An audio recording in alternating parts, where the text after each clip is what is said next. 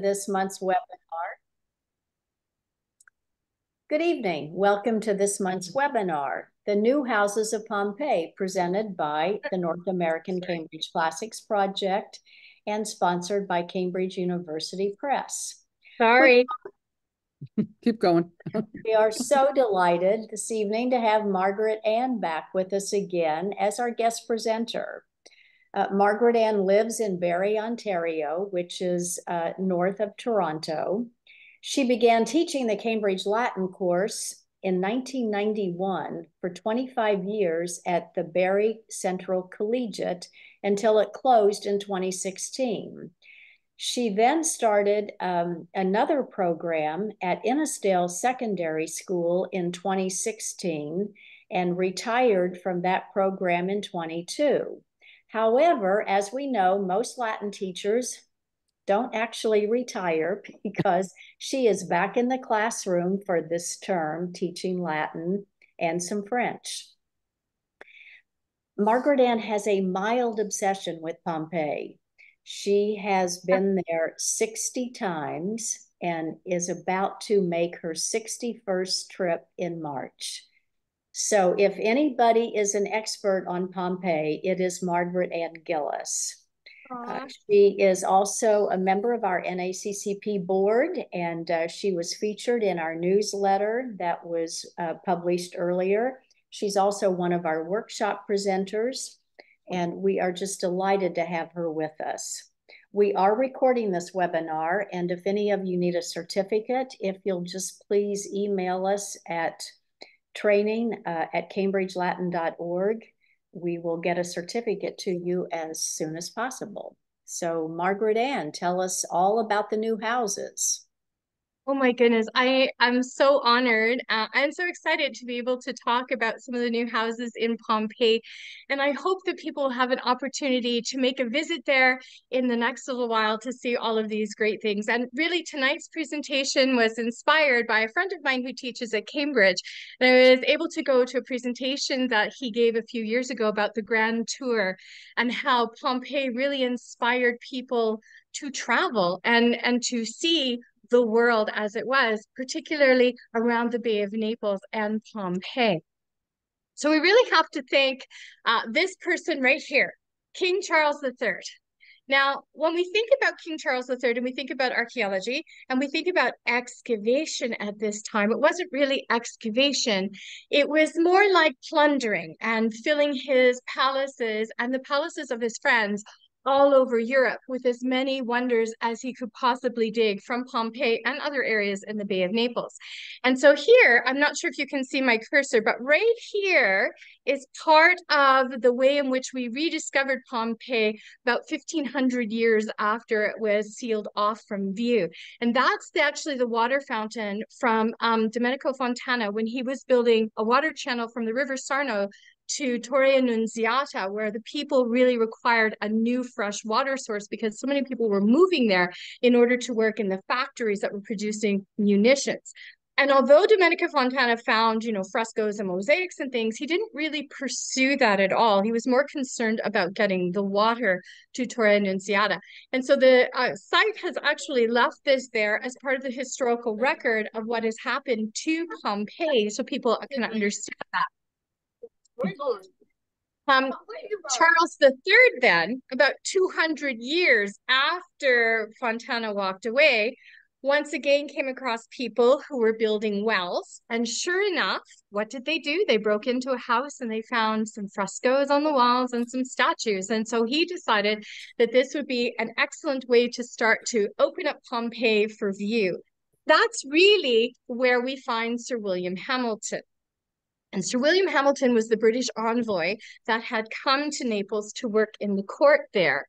And so when he began to explore the area, particularly tombs, he collected a large amount of red figure pottery, and he became kind of an expert in red figure pottery. And there, of course, is his very famous wife, Emma, and she used to dress up sometimes to look like figures on those red figure pots. And there's a little cartoon lampooning him that's found in the Fitzwilliam Museum in Cambridge, where he's always looking, to find that perfect find for his house. But it started the whole notion of antiquarianism. And in fact, although he might have, removed a number of things to his personal home in England, one of the things that he did really open up was the notion of we need to see how the people at this time lived. Remember that the Grand Tour was really only available to those people who had money and leisure time and could make considerable journey, which would have been very expensive and almost very dangerous as well, to the southern part of Italy and particular to the Bay of Naples. And he used to take them on tour. He became actually an amateur volcanologist. And for my American colleagues, in 1776, he actually put out a book where he talked about the volcanoes in the two Sicilies. So he became kind of an expert. But what was more important is he started this fascination that people still have to this day with Pompeii.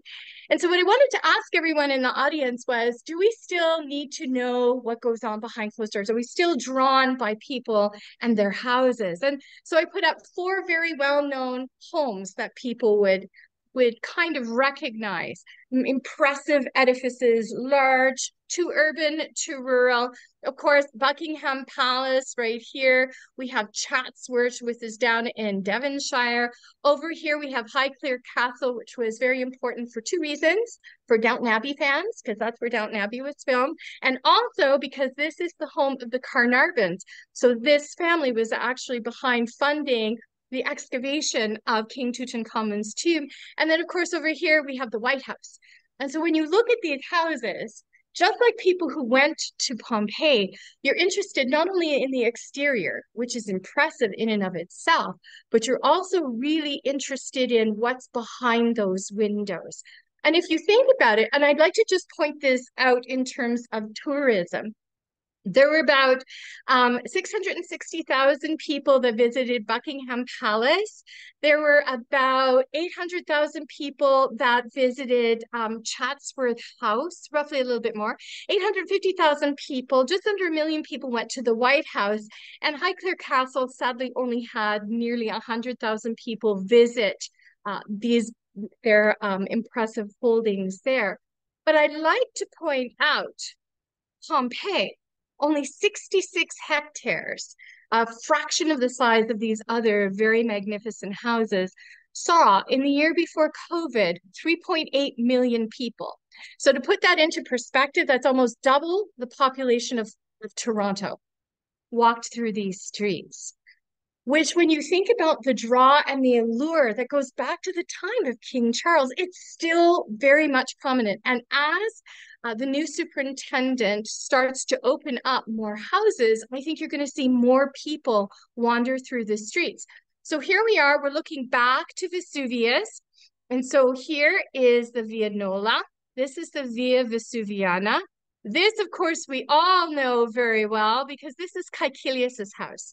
So I thought what we do is we kind of stay in Regio 5, if we could, and look at all of those wonderful houses there, the neighbors of Caecilius, because there are a couple of new houses that have been opened in this region. And then I'd like to jump over to one of his other neighbors, the Vettii, and show you the house of the Vettii, which is absolutely spectacular. I remember going to this house in 1998 when I had an opportunity, actually, with Pat Bell to go to Pompeii. And we got to go into the house of the Vettii. And at that time, there were only a few rooms that you could see, and you really didn't get a sense of the artwork.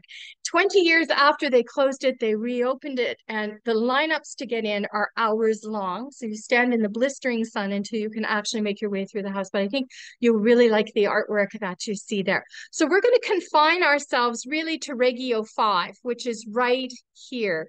But then we will jump across and then we will go out to the Herculaneum Gate if we have time and I haven't bored the daylights out of everybody.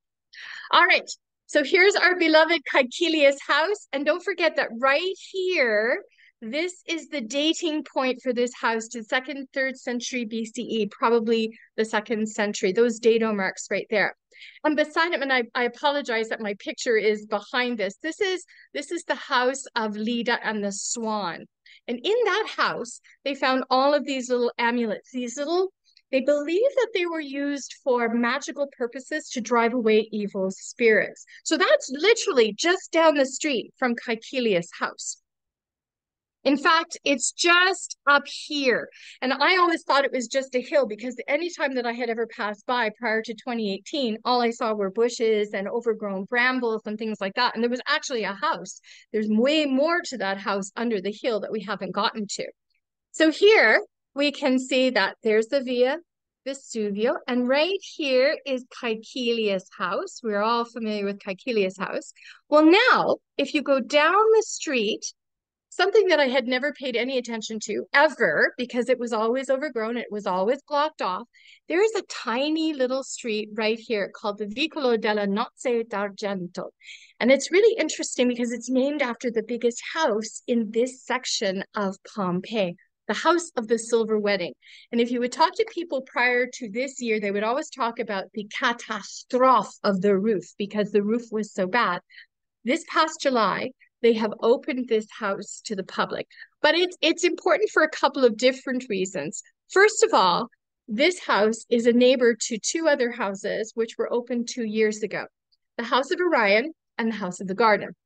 And we've talked a little bit about those houses, and I'll just briefly touch on it. Of course, there's the Thermopolium that you see right here. And then you would turn down this little teeny weeny road here to come to those other two houses, which are still under active excavation. I never paid any attention to this wall. I didn't really pay any attention to this house because it didn't dawn on me that this was actually the House of the Silver Wedding. Though I could see the crane, I didn't have in my mind that the crane was actually a part of that house. And what was really astounding was it's the size of it, it's the scale of it, it's the artwork that you find. And so I was going to point out some things that we could think about as we're moving our way through the houses to pay attention to. So we're going to come down this road, we're going to turn in, and we're going to come here first to the Thermopolium and to the House of Orion and the Garden, and then back to the House of the Silver Wedding right here.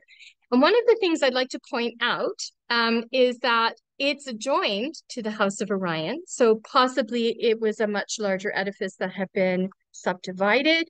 Possibly this house joined onto the back of it. It's dated to about the 3rd century BCE. But one of the things that I really wanted to point out was, do you see this little passageway right there? That is the posticum. There are two postica. One is here and one is on the other side by their garden. And what's really interesting is what the purpose of that posticum would be. When I was in the house, actually, this summer, I really didn't pay any attention to it because you can't get there. It's kind of blocked off from where the public is allowed to go. But I wanted to talk a little bit about that when we visit the house inside. And one of the things that I wanted to point out is there's the size of the house. But if we go back to our friend Caecilius, our beloved Caecilius, his house, which is right here, it's actually two houses, is not inconsequential in terms of its size. It's just very different in the way that it's decorated. And so here, unfortunately, my picture is in front of it, there is a little square. Possibly there are more houses here. Possibly there are shops here. There is definitely a fountain here. And this is the fellow that I went into the site with to see those two houses originally. This is Stephen. And when we were walking by, we had no idea that the broken wall to our right was actually the House of the Silver Wedding. So here's the Thermopolium. We talked a little bit about this at a previous webinar. This is now behind glass, which will protect it from the rain and the wind, but it will not protect it from the blistering sunlight, which will bleach it within about a decade or so. So as many pictures as we can take of it to remind us of exactly how bright those colors are is very important. This is also probably a very upscale Thermopolium as well. And don't forget, this is where they found remnants of pork and duck inside these containers. So this was a fairly substantial Thermopolium to serve a number of houses in this area. And if we continue along down the street, and one of the things that I will point out, and I'll come back to it again, is in Pompeii, they didn't match the street to the house. Like here, if we build a house, we will bring in a digger and we'll flatten the land and we'll build our house on top. That's not how they built their houses. They built their houses to fit the shape of the hill.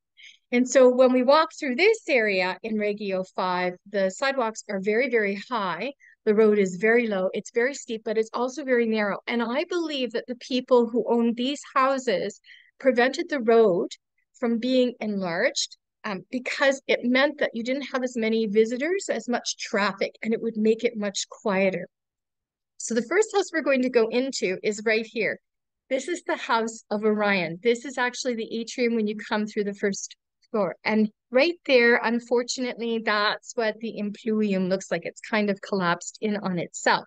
But what I really want you to pay attention to is the shape of this stone right here and the color that you see, because we're going to come back and see that in just a second. This is why it's called the House of Orion.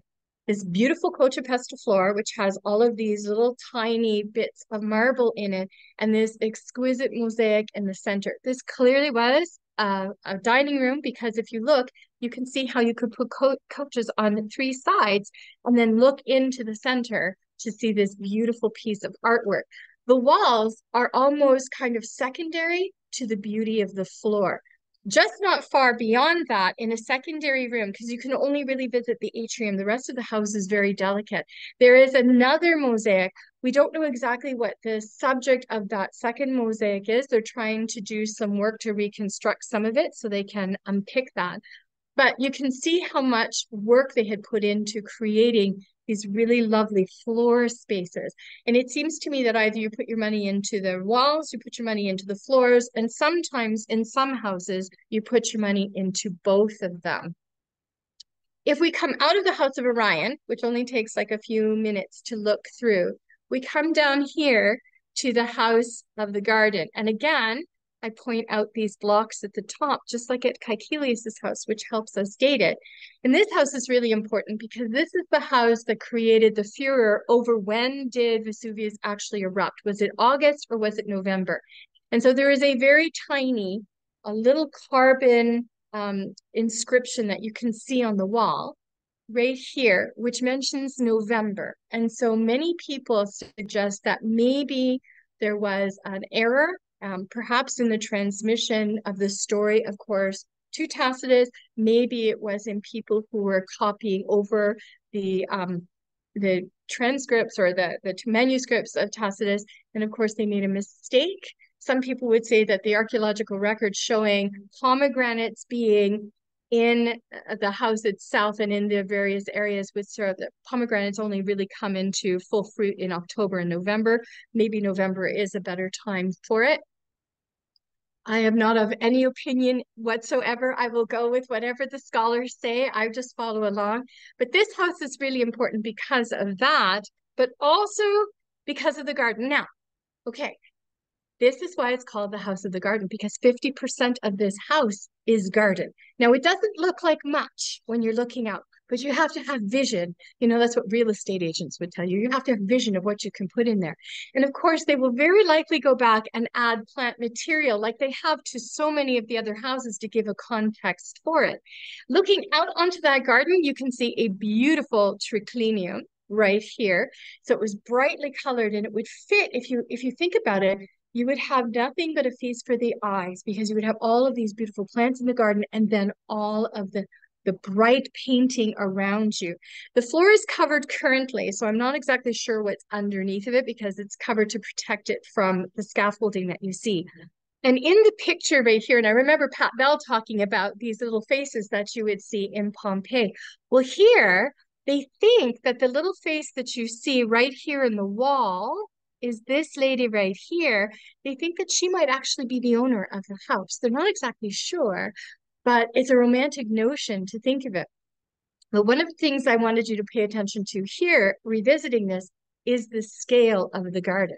Because when we return to the House of the Silver Wedding, it is the garden that you have to pay attention to.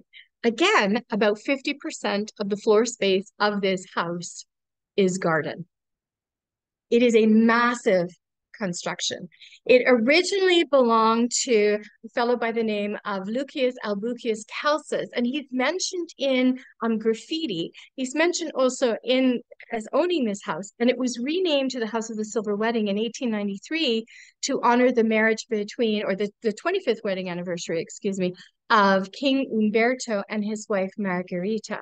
So it has, you know, some very important prominence in the sense that they wanted to recognize something very important in Italian history. The next time I go back to Pompeii, I will be paying particular attention to the exterior walls. Until really I was looking at doing all of the pictures for this particular webinar, I didn't really ever pay attention to the exterior walls before. And on this house, and when we come to the Vettii, what I want to do is point out what the walls look like. It would seem that the upper part of the walls, in this case, in many of the houses that you find in Reggio 5, they're all whitewashed in a white plaster. And on the bottom, you find that red cinnabar color. And one of the things to point out with cinnabar, if you have watched Bettany Hughes' special on Pompeii, she mentions that cinnabar is about 45 times the cost of white paint. So if you think about putting that on the interior of your house, you're wealthy. What about putting it on the exterior of your house? What does that tell people about who you are? And would this be a way of showing and demonstrating your wealth before people ever walked through the front door? And again, here is that wall right there that Stephen and I walked by, and we didn't even pay any attention to the fact that it actually belongs to this house right here. So I'll just point out a couple of things before we go in. First of all, here's the entrance. We have a massive atrium right here. And remember that this is really the public part of the house. This is where your business associates, people you're doing, you're involved in political activities with, this is where they would come. And there are two stairways. There's one here, right by number B, and there's one here in room G, which means that by being on the interior of the house, the second floor is accessible to the members of the family who are in that household, which is very important. So likely the second floor, the second story, it's not something that they're renting out. It's for their own personal use. And the other thing which is really cool about this is there's this little passageway right here between H and K. And I have a picture to show you what it would have looked like, I think, to someone walking through that house. The other thing to pay attention to is the fact that the atrium contains 4 columns around the impluvium. And that's because it's a Tuscan atrium. So it has this grand feel to it. Even, I think, more so than the House of Menander. We have a garden on the extreme left of the house over here, O. And so there was that little passageway that I was telling you to pay attention to right here. We have a beautiful garden here. There's a swimming pool here because this is the bath complex. This is the private part of the house here, the peristelium that the family itself would enjoy. And then over on the extreme right is a massive garden.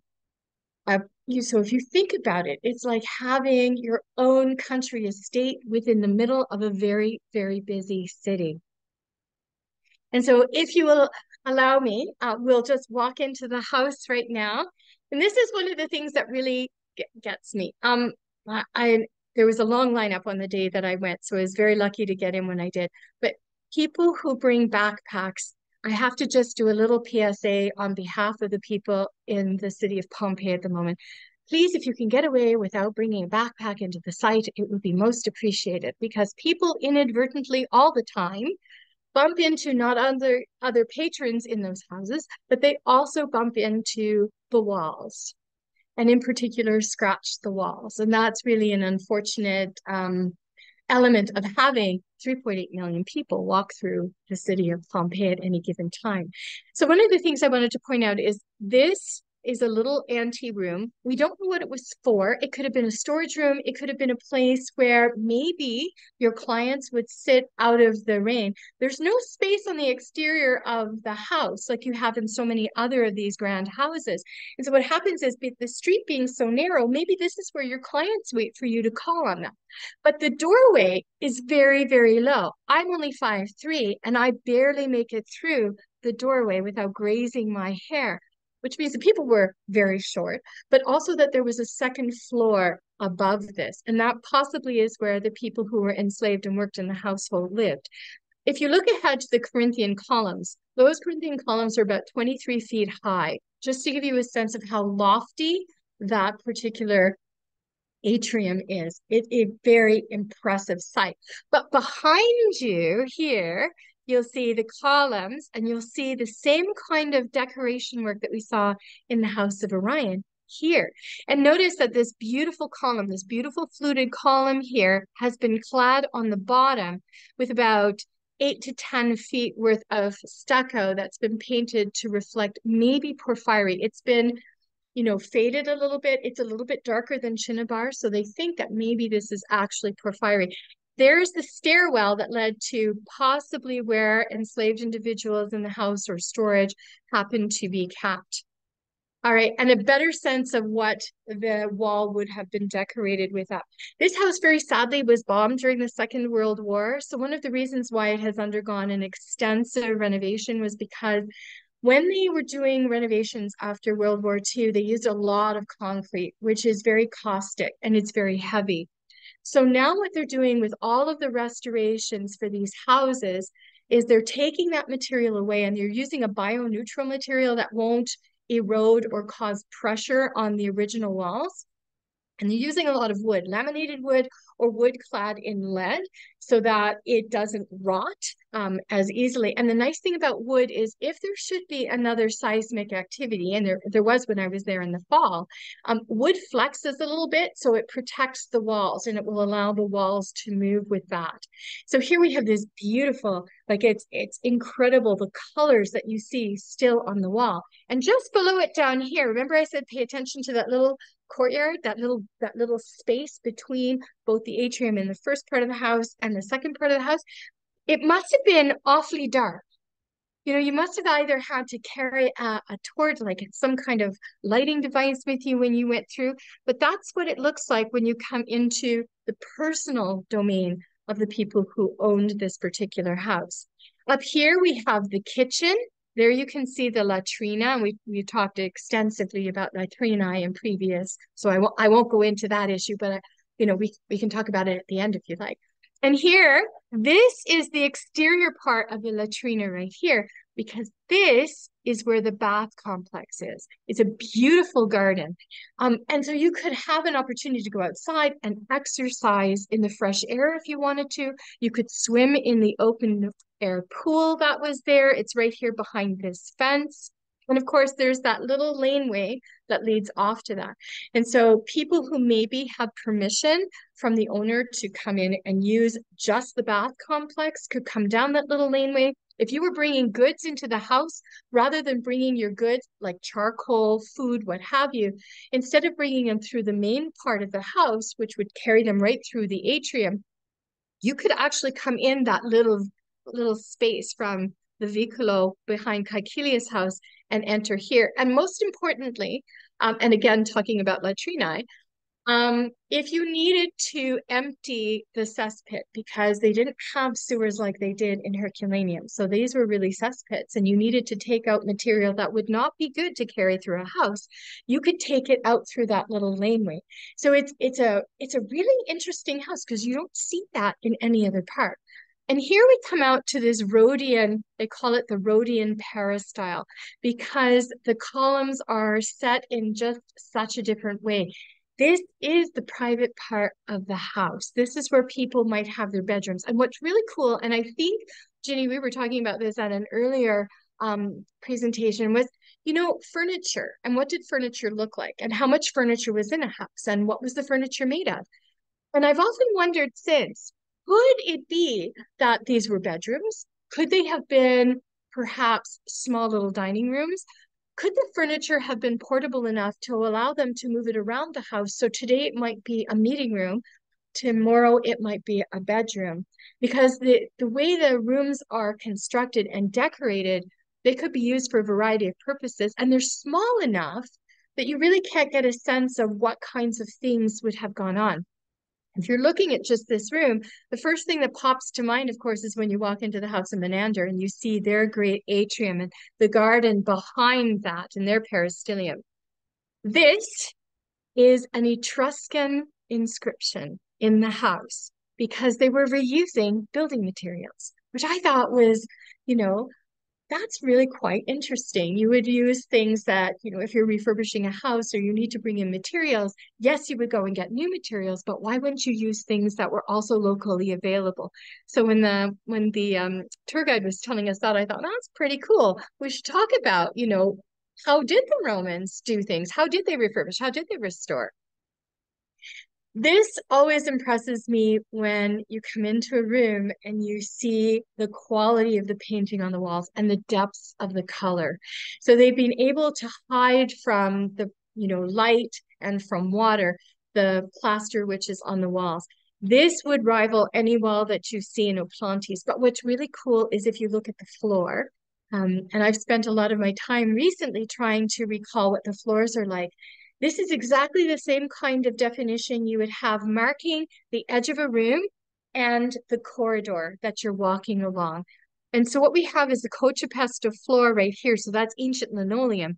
But to mark the difference between the room itself and the corridor into the peristylum, you have this beautiful little marble mosaic. It's just so elegant, but it marks the transition between the rooms.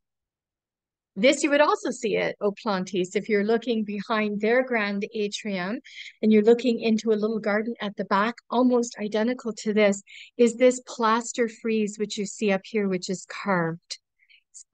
So elegant and so light, but it would be such, to grab the eye and help you look around the top of the peristylum when you're looking up the columns. And here is the grand garden, something like you would see in the House of the Garden. Right here, and I apologize for the quality of the picture because I was there at noontime. And I'm trying to make my way through all of the hordes of people. It's very difficult, I have to say, when you're in a house like this to get pictures without people in it. Sometimes you're happy about that. Sometimes you're not. But here, this is an outdoor triclinium. And you can see there's the couches right here. You put your bedding down on top of it so you could recline and enjoy the outdoors. This is where you would have, for us, this is where we go for barbecue, right? So here is a little table in the center and right across, and they've got it blocked off quite wisely because there is a very deep pool right there. And it had a fountain in the center. So it's kind of like ancient air conditioning, and it would also water the grass. And so they've replanted some of the trees, which in years to come will fill that whole area with some beautiful shade. And you can almost imagine the children of the family playing over here, right? Or the dog that guards the front being allowed to leave the front for a little bit and run in the back and enjoy it. And just over here, behind this wall, that's the House of Orion. So just to recap very, very quickly, it's a huge house. It has beautiful decoration. Clearly, the person who lived here had high taste, had traveled, knew people, particularly people who might have traveled to Rome. He may very well have also had business connections with the family of Pompeii. And you can see just exactly how much of his house is actually garden space. So here we have that large garden with the exterior triclinium here. We have another small posticum that if they come out this doorway would take them to the House of Orion. We have the bath complex here. This is all garden as well. And then this is that grand atrium. It's an impressive house, compact. It's like a country house in the middle of a bustling city. All right, let's go over to the House of the Vettii. Everybody likes the House of the Vettii. I specifically was very careful with the pictures I chose in case anybody wanted to show this to their class of grade 5s, because there are some dodgy pictures in the House of the Vettii that I was very careful to avoid for that purpose.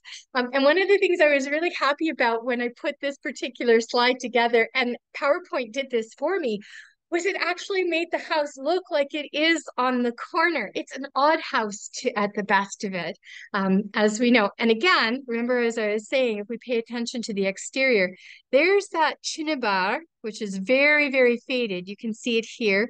There's the white plaster on the top. Over here, now you exit through this part of the house today. You go in the doorway here where you see the people standing on these stones. This is the way you go in. And this is the way you come out. But in ancient times, that was not a passageway. That was actually blocked off. They put that in to help people move through the house. There was always a lineup. Even if you book your tickets in advance, there is always a lineup. This part of the house here, which is on Via del Mercurio, and this is kind of, apropos because Mercury being, the god of merchandise, merchants. This actually was a taberna. And there was even inside the possibility of stabling maybe some small animals, which is kind of cool if you think about it. And if you think about the Vettii, they were really involved in a lot of different kinds of mercantile ventures. So when you come into the front door, it's halfway down the street on the street named after them. And of course, as we know about the Vettii, they were two former slaves, right? Enslaved people. Aulus Vettius Conviva and Aulus Vettius Restutus. And Restutus seems to have been an Augustalis, which means that that was an office held very frequently by freedmen. So very likely they were constantly in the position of entertaining people. And what's really cool about this is there is a feeling that two individuals own this house as two individuals, not as one family unit. They likely weren't related by blood, but rather by the fact that they had both formerly served the same individual. And so one of the things I wanted to point out was just how unique their house is, because you don't really find this in many other places. And I've never seen a Gynecleum before, but here we go. So this area right here, that's on the corner. Over here, down here, this is where you find the back door, the posticum of the House of the Dancing Faun. And then this would have been the little brown patch that you see there. That's where they would have had that little mercantile venture, whatever that was. There's no real record of what it is. When you go in through the main entrance over here, you enter then into the atrium. And on this side, there's the remains, and I'll show you a picture of that. There's the remains of one of the strong boxes. And on the opposite side, there's a remain of the other strong box. So clearly each of those individuals is showing that he has his own type of wealth. You have two small rooms on either side of the entrance, which is really interesting. They could have been bedrooms, they could have been meeting rooms. We have two wings. And what's really interesting, we don't see that in many places, is that there are windows looking out onto their peristelium. So when you walk through the front door, the first thing you're struck by is not so much the presence of the atrium, the presence of money being very, much there, visible in the atrium, but the peristelium. If you turn immediately then to your right, the blue section that you see here, that is the area of the house which is completely self-contained, and that's where the people who were enslaved to the house happened to live. And what's interesting about that is the quality of the artwork that you see inside. And I remember, I think it was the 3rd edition, Jenny and Martha, you'll have to remind me, but I remember when we looked at the house and we were looking at the Lorarium, we had a picture of the Lorarium from the House of the Vettii. And indeed, this is from the House of the Vettii, but it's not the Lorarium of the Vettii brothers themselves. This is the Lorarium that was in the part of the house reserved for their servants. Wow. And so there's a beautiful atrium. It's massive. This lady, remember I was saying that this is part of the problem when you go to Pompeii. This lady right here kind of walked into my picture at the same time as I was taking it, but it was perfect because look how high off the floor it is. Look how big that is. And it's not just that, but the kitchen is very clearly in their part of the house. There's the latrina right there. But this is a little room off the kitchen, and look how beautifully decorated it is. They have stairs up to the surface quarters above. And so one of the things that I wanted to mention was the fact that there seems to have been a great deal of interest and care taken by the men who owned this house to make sure that the people who were working under them in this house also had access to beautiful artwork. They didn't just see it in the house that belonged to the Vettii themselves, but they also had something that they could take pride in their own part of the house. And I thought that was very meaningful given, the fact that the Vettii brothers were formerly enslaved. And when you walk out here through the peristelium, you have these two exedri right here. Possibly those were the tablinum, one for each brother, right? It's possible. They call this part of the house here the Gynecleum. There are two small little bedrooms right here. And there is also a little impluvium that's open to the sky. which is very interesting. I've never seen that either. I thought maybe they would have been set aside for visitors to the house. You have this massive peristelium, but what really is breathtaking is the room of the Cupids, this triclinium that opened onto the peristelium. And if you notice the size of the house, notice that again, half of the house is garden. That whole notion of having this personal private space that you could call your own, this kind of rural existence inside of an urban space. So there's what it looks like from the front door. And I was very careful to make sure there's nothing dodgy so you can use it in class here. But if you look at the atrium itself, you'll notice that the floor is cochapesto. So it's not got this massive mosaic through it. And maybe that's quite wise because if you had lots of people coming to your house, the potential damage done to a mosaic would be very great. But a cochapesto floor, kind of like linoleum, it could handle a fair bit of movement on it. There are all sorts in this room and in the opposite rooms aside it, all sorts of examples of mythology. The paintings are all mythological. And it's really interesting because you have pictures that would be appropriate to looking at like Pasiphae and Ixion and Ariadne and Pentheus and Dirce. Kind of dark if you think about it from the perspective of why would you put pictures of this in here? But you could use these pictures with your kids in a mythology class to see if they could actually pick out the myths of the people who are in it. And as soon as you walk through the front door, the first thing that hits you is not so much the atrium itself, but the beauty of the garden beyond. So very quickly, I'll just take you very, very quickly through this room that we see right here, this exedra that was to the north, a lot of mythological pictures in this room. When you come out, the first thing you come to is this Gunacaeum. So you can see where it had its own atrium or its own impluvium right here, excuse me, and the compluvium, which was right there. There's the triclinium, which is absolutely breathtaking. The restoration of this has been just exquisite. There is no way around that. Then you have, of course, the garden.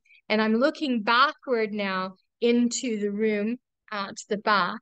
And one of my favorite pictures when you go in, they have all of these little cupids all over the place. But one of my favorite pictures is this little cupid who is riding a crab. I have no idea why. It's just cute. It seems to stand out as something whimsical. And then here we have again another exedra room. And beside it, you would go out to the back of the house and go beyond. So we're looking at a house that with all of this material that you see, all of the paintings, these they believe were all done after the earthquake, and that's why they're in such good repair. All right, we're almost at the end. I hope you're with me so far because I'm racing through.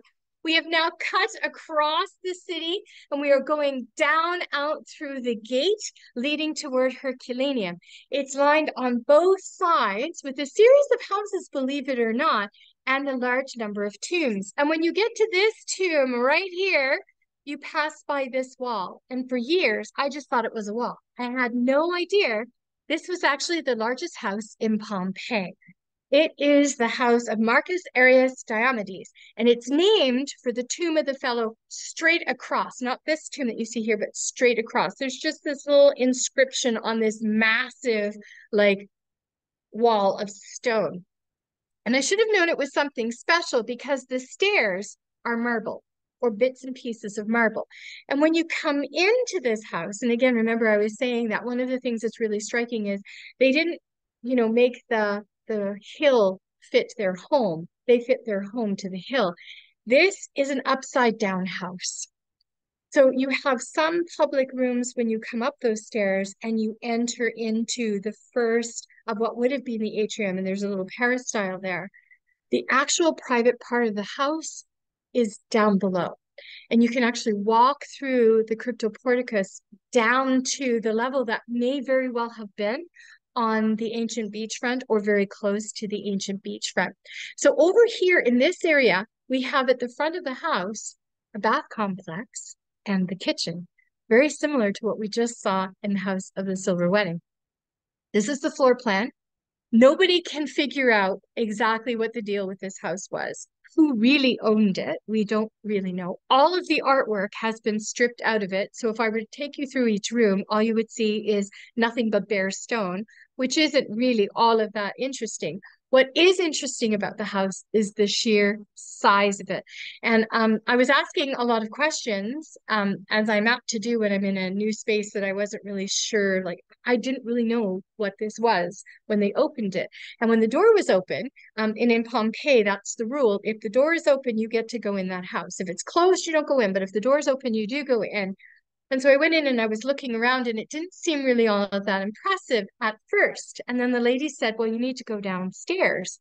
And I said, how do you do that? And she said, you go down the stairs through the crypto portico, which you don't usually get to do in Pompeii. And you come out then into the lower garden. And that's where the family would have been. In the upper part of the house, so here's the entrance. There are tombs all along there, tombs across the street. There's the entrance. You come up.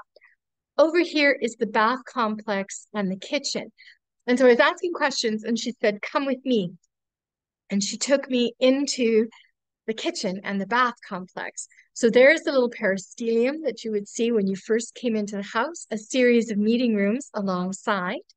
There's the stove in the kitchen. There is part of the open water swimming pool that you would have had. This is the caldarium, so there's the hot water pool, but she made very sure to point this out to me, that this had been renovated at some point, and they put this slab of marble down over top of this really pretty little mosaic, and it broke away as a result of all the material that fell into the house. And what she wanted to show me was these little sandals. You see these little tiny sandals that are there? Were they a warning that if you walk on that part of the floor, you're going to burn your feet because you're coming into the caldarium? It's possible. That's what she thought it was. This is the crypto portico. It's kind of steep. You got to watch how you're walking. You go down some stairs. They're a little uneven, and you go down this passageway. I wasn't really sure I was ever going to come to the bottom, I have to tell you. It's dark in many spots, and then all of a sudden you'll have these light wells, which must have served the people who were working in the house quite well. And there is the actual house on the bottom. So again, it fit the hill. So there are all sorts of storage rooms. There must have been something about this house. Maybe it produced olive oil. Maybe it was producing wine. Maybe there were things that they were importing or exporting. This is what I really wanted to show you, which was the garden. So similar to the gardens that we've been looking at through the House of the Vettii and of course, the House of the Silver Wedding, there's a massive water pool right here. And then we don't really know. She didn't really know what this part was. And I wondered if perhaps that could have been an enclosed area. Maybe that was the tablinum for the family. And you're looking backward. When you look up this way, that's the top part of the house that appears as you're walking through the tombs. It is a neighbor to the House of the Mysteries, the Villa of the Mysteries, as you continue on. It's about 300 meters beyond that. So it was on the edge of what would have been on the waterfront at that particular point in time. And clearly it was owned by someone who was extraordinarily wealthy. And I think, if I'm not mistaken, that has brought me to the end of the new treasures that you find in Pompeii. And hopefully this desire to see how the other half lives, this desire to see things that really only separate us from people by virtue of time, we can see how we are very similar to the people in the ancient world. We love beautiful things around us. We made the most of our houses. They're our sanctuary. They're where we take refuge when we've had a hard day. And that is my journey through Pompeii. Thank you so much. Wow. That was really something. My goodness gracious. I hope everybody enjoyed all of those homes that she showed us. Goodness. Questions. Yes, our audience. Yeah, please feel free to ask any question that you may have. Absolutely. The last house that I showed you, by the way, is really important because they found the remains of 36 people in that house. 18 of them were in the basement. There were some up above and some were in the basement. And one of the skeletons actually had about 1,300 sesterces on them. So this person must have been racing out of the city, you know, and taking refuge because you would go down, you're close to the water, right? Oh, question? Hi. I just wanted to ask you, what in particular are you looking forward to seeing the next time you go that you haven't already seen? Well, I don't know because we're going to see it together. So I hope you have some really good shoes. She always complains because I run her through the city of Pompeii. Um, the next time, I think when we go, I would love to see the House of the Castimonte and all of the work that's being done on the House of the Castimonte from a pedagogical point of view. When they open that house and they show us, like, give us an opportunity to bring our students in and watch as the excavators are doing the very tedious and careful work of removing the lapilli and the ash from what is essentially an insula that we don't really have. I think I'm really looking forward to that. And I'd also hope that we get permission. I'm just waiting to hear back. If we can go down the Via Nola, just beyond where the houses of Orion and the garden are, and see that new house where they think they found pizza. It's not really pizza, where they think they found pizza, because that is the house where they think the bakery acted as a prison. And so I'm excited to see that come out as well. Oh, are there any other questions I can answer? Holy smokes. What do they make of these houses with these very odd layouts and a ridiculous amount of rooms? You know, is some of it like I know with the 1800s with the Gilded Age and some Yes. of that in the United States, you added on rooms just because you could, you know, or Yeah, you gave purposes to dumb things basically. So what did the Pompeians say about, I mean, the current Pompeians or guides, you know? it's a way of showing off your wealth because you have them. You can have people come into your house. If you think about, I liken it in many respects to going into a doctor's office. Because you know how you have, like, they book 3 and 4 people for the same time period. You could literally have people waiting to see you as your clients or business partners, and you could have them sitting in different rooms waiting for you to make your appearance. Um, but it's all about wealth, or at least that's what my friend Susanna says. You know, when you go and you see these, it's about showing off, having more wall space to demonstrate more artwork, which Uh, makes sense. Oh, Natalie sorry. Roy, Natalie Roy has a question. Natalie, just Okay. unmute yourself if you can. There you go. Okay, Margaret-Anne, my question is, when you saw the little area outside the house where the graffito that, might prove that the eruption was in November, can you tell Yes. me how big the graffito was? Like, basically, just It's give me it an is estimate. you actually have to get really, really close to it. Every picture that you see is blown up because it's like this big. And it's Right. on a wall that is, and what's interesting about it is, why on earth? Because this is one of the things I asked the guide who was in the house, and I said, why would they put that there? And why is there no artwork on these walls? And he said to me, that this house was actually being renovated when the eruption occurred. And so a lot of the Okay. walls had been either stripped of their previous artwork because they had replastered over it. So maybe somebody, just for whatever reason, put that little graffito there for whatever reason, because Okay. they knew it was going to be plastered over when they finished decorating I the see. house. It's really kind of Yeah. it's really kind of neat when you go in, because you have part of the house that was, of course, refurbished, but you have a whole section of the house which you can only see because they won't let you walk down there. That's where they're doing the work, so they don't let anybody go down where they happen to be, because you have to have hard hats and special shoes and things like that. So I'm anxious to see 2 years on what is available. But yeah, nobody, it's interesting, you ask the people who are the supposed experts, and everyone still just gives you conjecture because nobody really knows. Right. Okay, thanks. That's so interesting. Thank you. Are there any other things that I can answer for you? Oh my goodness.